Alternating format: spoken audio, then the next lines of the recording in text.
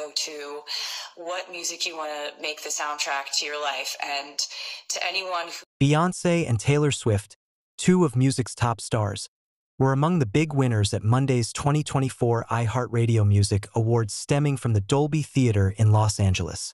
Swift sent in a clip to Monday's 2024 iHeartRadio Music Awards to accept the honors for Artist of the Year, while Beyoncé was at the Dolby Theater in Los Angeles to accept the honors for 2024 iHeart Radio Innovator on Monday. Swift, 34, was nominated against Miley Cyrus, Drake, Jelly Roll, Luke Combs, Morgan Wallen, Olivia Rodrigo, Shakira, SZA, and Usher for the honors. Radio's Artist of the Year. Hey, I wanted to say thank you so much to anyone who voted for this award.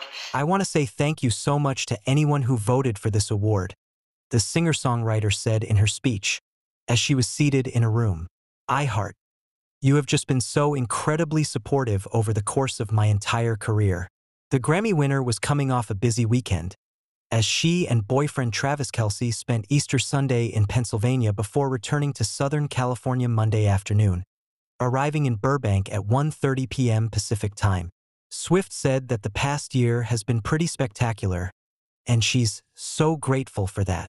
The singer added, "To the fans, it's completely up to you to choose how you spend your time, what concerts you want to go to, what music you want to make the soundtrack to your life.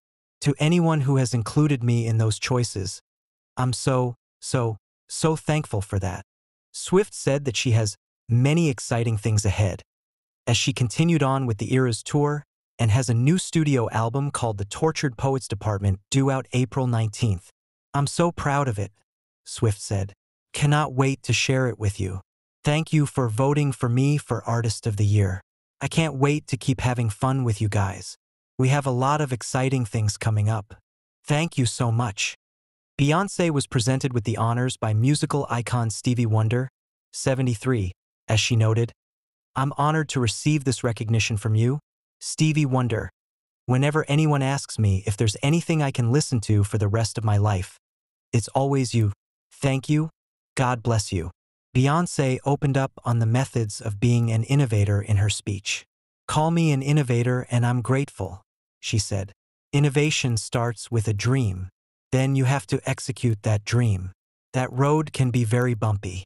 Being even innovator is seeing what everyone believes is impossible. It means being criticized often, which often will test your mental strength."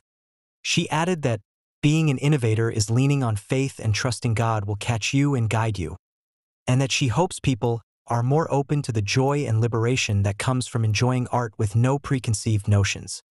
The single ladies put a ring on it. Artist dedicated the iHeart honors to all the innovators who have dedicated their lives and their art to creating shifts